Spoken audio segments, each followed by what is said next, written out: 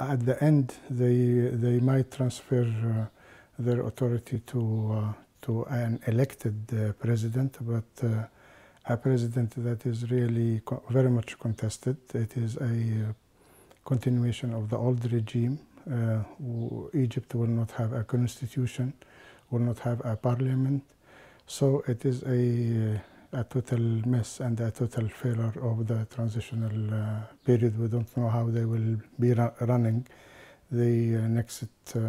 I would say that we are heading to another transitional period. I don't know how long it will take and how it will be managed, but it is very much unclear. I think all has been planned to make Shafiq win. I will explain that by the failure of an agreement between the military and the Muslim Brothers at the beginning that collapsed in the middle of the transitional period, and that's why the Muslim Brothers decided lately to run for the presidency. According to the so-called agreement or understandings, the Muslims can dominate the parliament, but they will not run for the presidency. So the military will appoint the president, or at least will select a president that will be supported by the Muslim Brothers.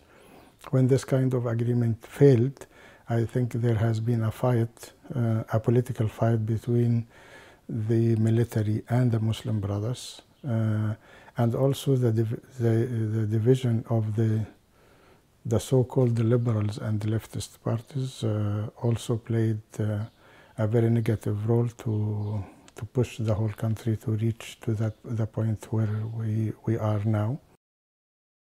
Given the fact that Shafiq is really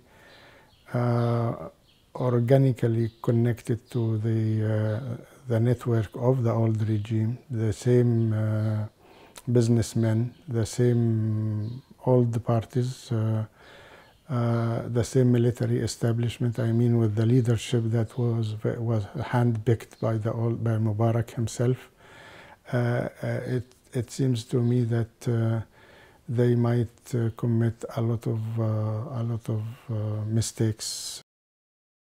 The situation in Egypt is totally different from the situation in Algeria at the time when the Algerian Front won the election.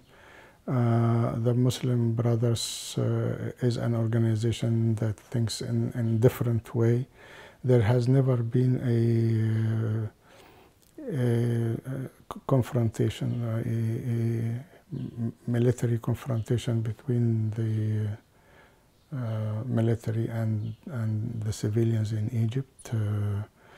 The Egyptian people consider the military establishment as an patriotic and the national one. They will never shoot on masses.